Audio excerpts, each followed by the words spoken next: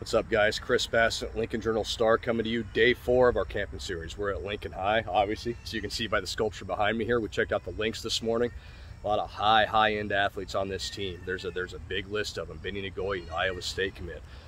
Julian Babahanov, Adonis Hutchinson in that quarterback battles. He was going to start at that position. Donald DeFran has a Colorado offer. Javon Ludi won the 110-meter high hurdles this spring. He's going to be a threat for these guys. There's talent here that can match just about anybody in the city at the top end level, at the top line level. There's no doubt about that. The question, as it kind of always is with Lincoln High, what's the depth going to look like? Can they stay healthy? Can they develop on the offensive line enough to give themselves a chance to make a push in some of these games? You know, this is a team that went 4-5 last year and lost a couple close games. Can they get over the hump, win 1 or 2 more with that talent they have, and get back into the playoffs? I think that's a legitimate possibility for this team. They have to stay healthy.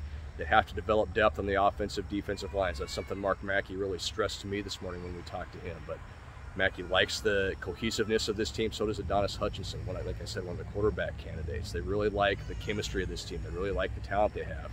They've got a lot of the pieces. Can they find a couple more? That's the question. We got one more this week. We're going to head over to Lincoln East tomorrow to check out the Spartans and Malachi Coleman. So stay tuned. We're going to have plenty from today, plenty from tomorrow as well. Thanks for watching.